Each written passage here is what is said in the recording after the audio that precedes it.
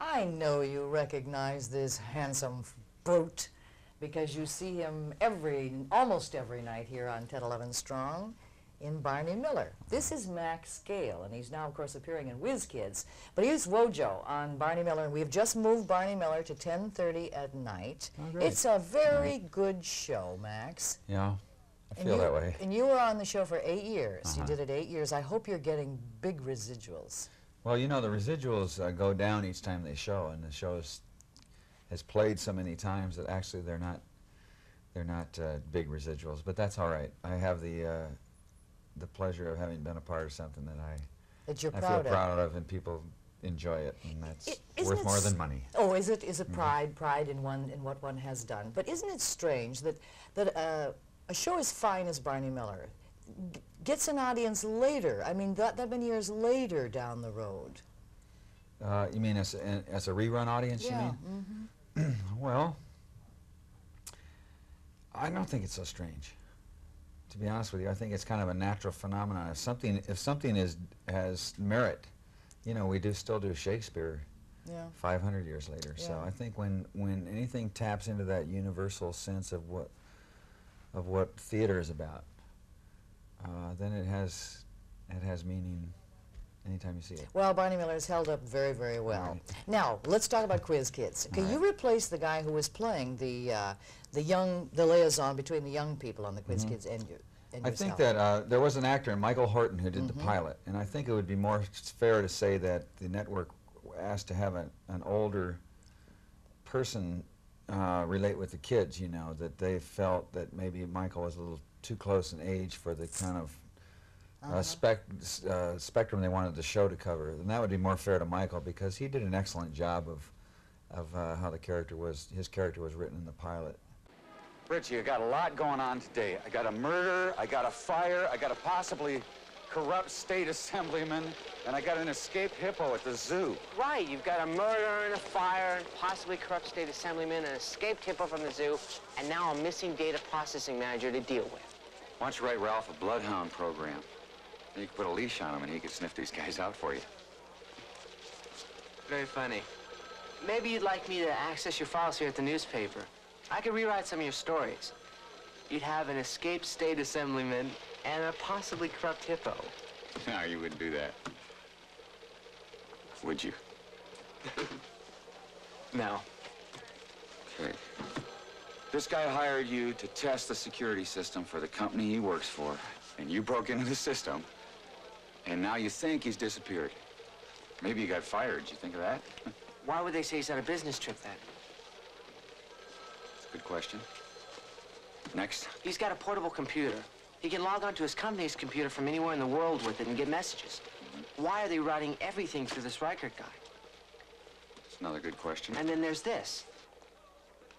Now why, if he's out of town, he doesn't have a terminal with him, is he sending this Carl guy messages like this? All right, that's 3 good questions. So now I got one for you. With missing persons, even the police won't do anything for 48 hours. So what do you expect me to do? You could call Quinn. I don't know. Get a search warrant, check his apartment, check his office at the factory, anything. Richie, if it's real important to you, I'll call Quinn. But he isn't gonna do anything, believe me. Not even for you? I thought you were friends. Just because a guy marries your sister doesn't make him your friend. Okay, thanks anyway. How do you react to the critics who say things about you that might not be all that swell? Well, I'll give you a very good example. I'll give you a very good example. Okay, I want you to take this, Max, and read this little part that I've outlined right there. Read it aloud. Farley, played by Max Gail, who looks and sounds like a seedier Jack Nicholson. Well, I was delighted with that, because I really felt that the pilot that they showed me, the one you just described, was I used the expression white bread, you know, that it was a kind of blanched out TV view of the world, where all the sidewalks had curbs and everybody was happy and wealthy and successful, and there was none of the grit that real life is about. And I said that that I would be interested in, and I described a character that would be like a holdout for the 60s and into aspects of real life that I don't feel like we've quite tapped it yet in the work we've done. But But that kind of describes it, a certain seediness, you know, and You don't they're mind always being trying to get me called to remind me to comb my hair and stuff like that. No, I think that, I mean, remember, this is TV Guide. I mean, I'm not putting Consider it, I'm the not putting source, it huh? down, but I mean, TV has basically blanched out so much that now the most successful shows on the air right now are all the bloopers.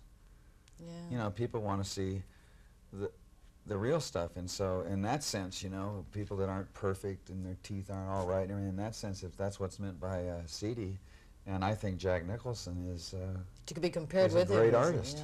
yeah.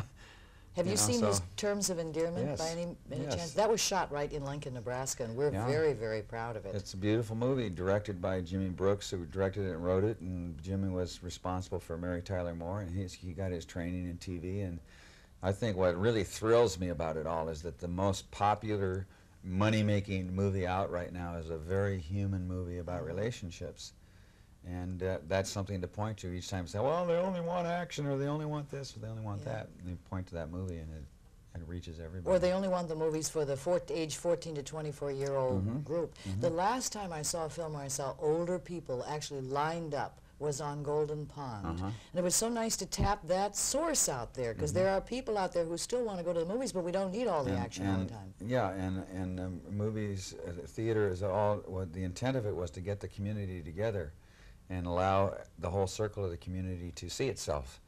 And I feel that it's really a shame. I was recently in a movie, DC Cab, that has some good yucks in it and a lot of fun, and I would recommend it because I think that there's a heart in the way a lot of, you might call it an eclectic cast of comedians and weightlifters and, you know, actors and stuff came together, and we all came out of it with a kind of with an affection and respect for each other. But basically, in the making of the movie, they kept zeroing in on, you know, money, money, money, where's the audience, and thinking it through in that way, and I think they missed a lot of opportunities within it to make a film that would have drawn a lot of people to it, you know, particularly people, you know, from the suburbs and so on, who supposedly wouldn't like this kind of ghettoized movie, and let people understand each other more. And so that Terms of Endearment didn't concern itself with any of that kind of external, how can we make money off of it, and I'm real glad to see them making a big success out of it. It just made me feel proud to be an actor, to see those people do that. Well, look for him in DC Cab, because it's playing right now in the theaters in Nebraska, and of course we're carrying the Barney Miller and the Whiz Kids. But I love your color scheme, Max. Do you know that Lincoln, I believe Lincoln, Nebraska is where they had the trial for Standing Bear? Yes. Yeah. So it was in Lincoln, Nebraska that the courts decided that Indians were not part of the wildlife, but actually were people. You're very involved with the Indians. Why? I've always been curious about it, and I've had the good fortune to meet a lot of Indian people and travel around the country and see that that's not something to only be seen as a plight or only be seen as something in the past, but as really a wellspring of the American spirit. And you know, well, you know this because you're from there. You know, people on the coast tend to think that everything that's hip and intelligent is on the coast, and everybody out there in the Midwest doesn't really know what's going on. But I'm from the Midwest, and I know that it's really kind of the opposite, you know. Yeah. Well, Marlon Brando came to Lincoln not too long ago, and he wanted to give back to the Indians all the land from the Black Hills to the Mississippi. The problem is that my house was there. Yeah. I said, wait a minute, Marlon. Wait a minute. Now, wait just a minute here. Move a little slowly, please. Yeah. Well, I think that what we need to do is just, you know, I think that's easy to get confused on it. Indian people don't really want to, I'm speaking a generalization like this, of course, but I think the basic thrust is not a matter of who owns the land, because the basic Indian philosophy of life was that no one owns the land. It's really a matter of having the right attitude toward the land and understanding what it is as a community property. And I think that's something that everybody's starting to grasp, because what we've allowed to happen is for terrible things to happen to the water supply and the land in such a way that really, you know, we have to ask, are our grandchildren going to have a chance to grow up to be grandparents? And there you're only talking about, you know, 6 generations. That's not much in the overall scheme of things. So I think that's really the thrust there. But it's easy for it to seem like we're saying, I want to take this land away from you. And I spent a lot of time with all those people that are pushing these treaties. You know, the treaties with the Indian people, where it says in the Constitution they're to be treated as the law of the land. And I feel that we go astray as American people from something very fundamental about the way our government was set up when we don't honor those treaties. And it's not a matter of taking something away from private people, really. If you really get into it, there are certain corporate structures that are designed really to maximize profits in a way that we could really examine, because that's where the push is, to get at those resources and to get at the land. And I feel that it's easy to make it seem like, oh, I want to take your home away from you. And there's a lot of anger and frustration and pain on both sides. But the real fundamental issue, I think, is what is our communal relationship to the land? Thank you for your concern. Nice to hear it, Max. All right. His Thanks name for is... letting me get that out. Oh, I'm glad you got it out. It felt so good. Max Gail is his name. He's a fine actor. Watch him here on Barney Miller and Whiz Kids. Stay tuned. 10/11 Morning continues.